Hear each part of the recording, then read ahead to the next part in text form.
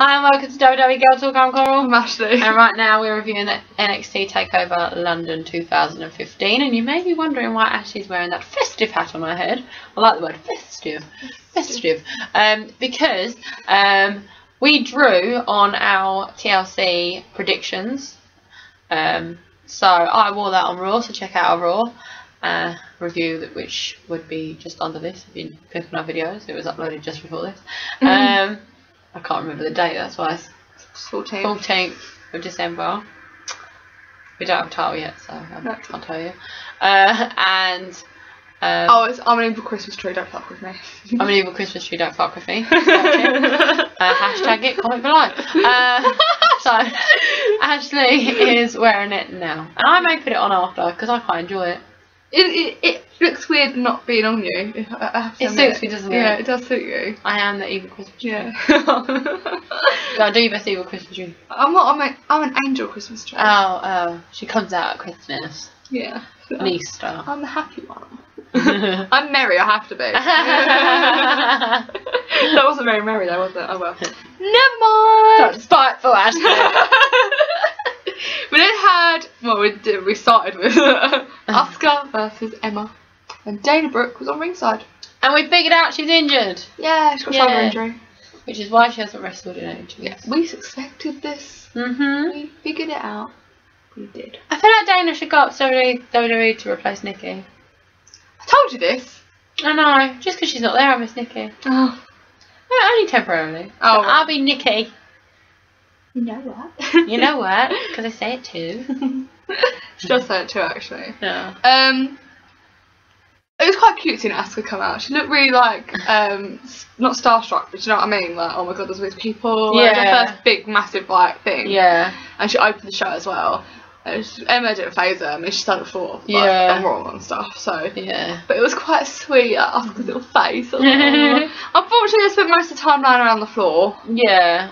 I was a little disappointed. It was still a decent match. Yeah, it was a decent match. But I did watch half and half, so I watched one half, paused it, went to work, came back and watched the next half.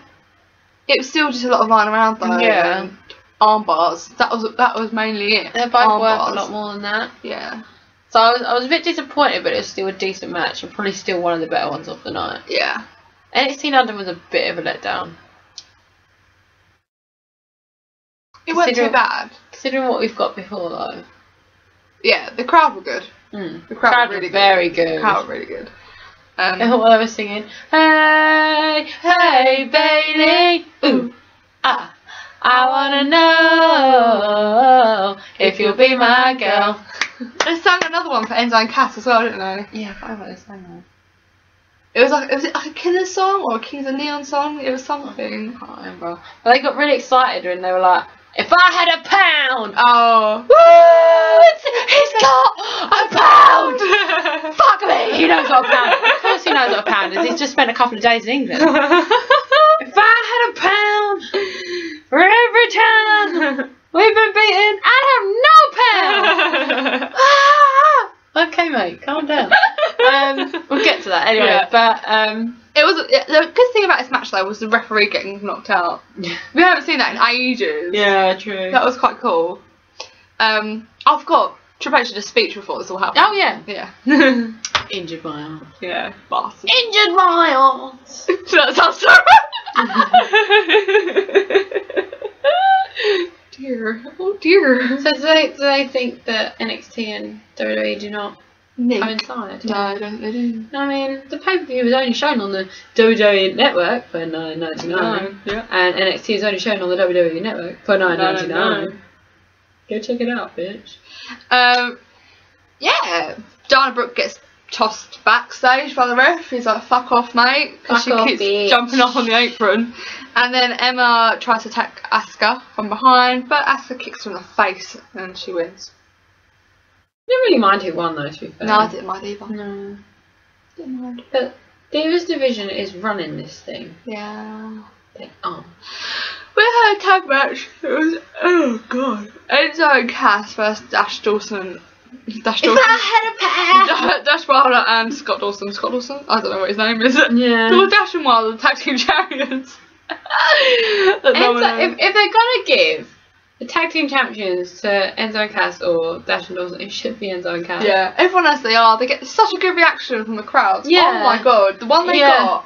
If I had a pen, it's like the I have a dream. Yeah. It's like that. I have a pound. You have a pound coin up in the air, and it was. Yeah, they were speaking about like obviously Dash and Dawson. Dash and Dawson. Yeah, no. Dash and what? What are their names? Wilder and Dash and Dawson. Dash and Dawson. That's the name, isn't it? Yeah. I literally can't remember who they are.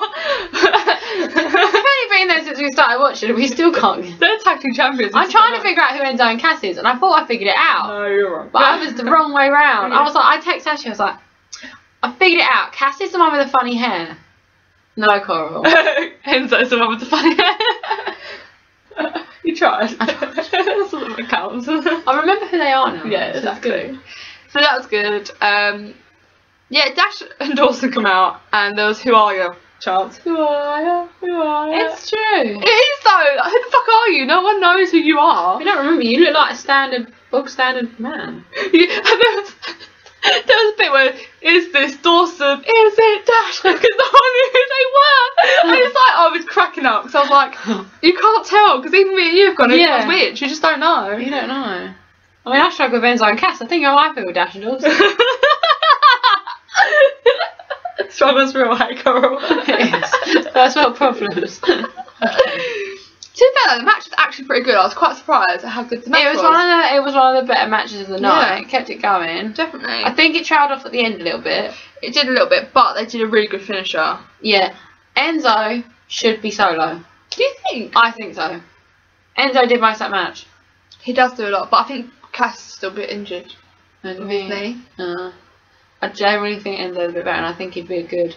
I don't think he could ever, on his own especially, I don't think he could ever be main event in, but pre-show player in, mid-card in, I definitely think he could. I don't think he's got the charisma for it. Yeah. Cass struggles a little bit. Struggles a little bit. Yeah. I think Enzo should go solo. I want to see what happens. Maybe not permanently, but I want to see what happens. I thought that Enzo and Cass were separate before, and then they brought them together because they were both failing. Probably. I thought that was the story behind them, but I don't know if that's true. Yeah. Dash and Dawson win. They did their finisher off the top rope. It's kind of like a 3D, but Dudley Boys were a bit different. Yeah. That was actually really good how they did that. Yeah. That was good because I remember it. So I was like, oh, that's pretty cool. They won, which is annoying. But no one knows who they are. No. I think Enzo and Cass should win it. Everyone thinks the tag team titles are just no one at the moment. Yeah. It's just hanging there waiting for someone to grab it. Exactly. Yeah. And then had Apollo Crews versus Baron Corbin. Oh my god, this match was awful. It was, wasn't it? It was so bad. It was. Do you know what? I've ever since I watched that bit of Breaking Ground where Baron Corbin's like, oh yeah, they show me how they keep telling me obviously I'm not doing my character enough in the ring, but I'm doing it on the outside. I can see it. Yeah. Now they've said it, I can see it, and I'm just watching it like. It's like even like he was telling to Apollo Crews, go back to where you come from and all this, and it was just so awkward. He shouldn't have been talking in the match. He needs to portray it from his body language, not from talking at him. Like it was just so awkward and wasn't good. It wasn't good. There was a chant going as well. I think Corbin shit or something like that, or you know, it was something like that. It was I feel like we're getting so much new meat with the girls. We need new meat with the men. We do. They're a bit. Like Baron Corbin, I'm sorry, but in my opinion, he should just be dropped. I don't know why they're pushing him. I've tried. I've really tried to like Baron Corbin, but there's something I can't. I just literally can't like him. Yeah. I can't even hate him. Like that's how much I don't care. Yeah, he's just very. I just don't care. And he's balding. Apollo Crews. I don't know what it was about his match, but he really held himself back. I don't know if you felt that. Yeah, he didn't shine. No, he didn't. And I feel like he's a bit conflicting with himself at the moment, whether he's face or heel. Because not so much like he knows his face, but when how does he act? Like. Yeah, when he's bringing out his sentences, they're very heel. Yeah. The tone that he's bringing it out in, I feel like he'd be a better heel. But then his facial expressions don't match. That's the problem. He's too smiling. And even when he's wrestling, he's like. Yeah. It's just like when he's wrestling, he's blatantly face. But I feel like when he says things, it's hate talk. But he needs to. He knows he's got to be aggressive, but he's too like. His facial expressions don't match what he's trying to do. They both need work. They both definitely need to work. Baron Corbin won. I was like, I just don't care. I lost this match wasn't good at all. I lost interest. I generally think we've got quite a small roster for the men at the moment. Yeah. I do. We then had Nia Jax vs Bayley. I'm really on the fence about this match. Like, I liked it, but I didn't like it. And then I got bored of it, and then I liked it again, and I couldn't. I was just like, it was a bit all over. It wasn't a bad match. It was just, I just felt like it didn't. The ending kind of didn't feel like the end. Like, also, it was a headlock for ages, and then Nia Jax tapped out. But I think they didn't want to give Nia Jax the championship.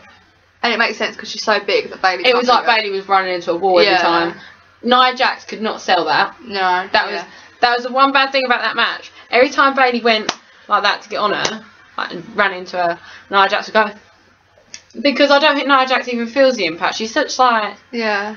She's built like a brick wall basically. And it was essentially Bayley was just running into it. The only way Bayley could win would have been submission. Yeah. If she beat her by that pinfall wouldn't have worked. No. The only way I think anyone can pinfall is if they knock her out of an object. The thing is though, I think it could have been a better submission hold rather than a headlock. It was just so. Yeah, I think instead of passing out, she could tapping out, she should have passed out. Yeah, I thought that's what direction they were going to go. Yeah, but they didn't. It wasn't terrible. No, I'm not sure if they're going to carry it on. Because obviously before the match, Asuka was smiling at Nia Jax. Which I think that might be quite good. I reckon Asuka's done a lot more matches like that. Yeah. With people like Nia Jax. Yeah. I think the only problem for me is I hate people just lying around for the whole match. That's basically what Bayley did until the end. Like, I just hate that in general. About. Yeah, but it can't be helped, I suppose, because of the dynamic. Yeah. But I would have liked a bit more. I don't know. So the thing is, I think if Bayley was a bit faster, I think if you put Becky Lynch or Sasha Banks with Nia Jax, because they're quite speedy and fast. Or even Naomi maybe. Like, they're so fast. I feel like if they dance circles around her, it would work a bit better. Yeah. But Bayley is quite like average pace. Yeah. Because it is like the Kevin Owens effect. You put Kevin Owens against like Dolph Ziggler. It is essentially like running up against a brick wall. Yeah. So it can be done. It's just got to figure out a way to do it. Yeah. So yeah, Bayley won. Then had the NXT Championship match. It was Finn Balor vs Mojo. Oh my god, Finn Balor's entrance was awesome. He was Jack the Ripper. Yeah. That was good. I like that because they were doing the Jack the Ripper like promos, weren't they? Yeah. Like, the whole thing. That it was like it made sense. So I like the fact that happened. That was really good. That was clever because I didn't see that coming. No. That was awesome. The match itself, though, I'm on the fence. Finn Balor's giving up. He's giving up, but I don't know if that's because he's stuck with Samoa Joe. Well, I know he had. Well, I think Finn Balor got a concussion in this match. Oh, did he? Because do you not see at the end where the trainers were talking to him and stuff? Oh yeah, and he was kind of There was one point where I think it was Samoa Joe kicked him like in the face. And the turnbuckle was there, and he just pelted him right like you know when they put their foot like across the face. Yeah. He just like proper whacked him right in the face. Yeah. And Finn's eyes just went glassy straight away. I couldn't tell if he's good at selling or he literally was concussed. But I think the ref even spoke to him then. Are you alright? Yeah. So I think he might have got a bit injured in the match. I like that thing they do after really big falls. The ref goes over and they go. You not noticed that? No. Yeah, if they're lying on the floor like that, the ref will come up and their hand's there, and the ref will put their finger there and they'll go like that. Oh, to let them know they're alright? You never noticed that? No. They only do it on really big matches. They do it a couple of times to The Undertaker in the Brock Lesnar match. Do they? Never noticed that before. Yeah, they just go. Like, you usually can't see it, but you usually just see them do that. Like something like really just sort of like it's just a bit of a tap and stuff like that.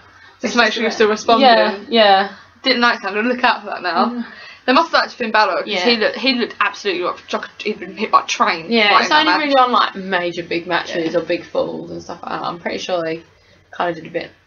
I don't think you saw it, but I think the ref was checking like after that big ladder thing. Like, yeah. Because Thingy really sold that passing out. Who? On the ladder. Was it Kalisto? Oh, He really sold it. He was like. He really sold that. I was like, shit, has he actually passed out? No, he's not. No, he's fine. Right. He's fine. He got up quite quickly after that. Yeah.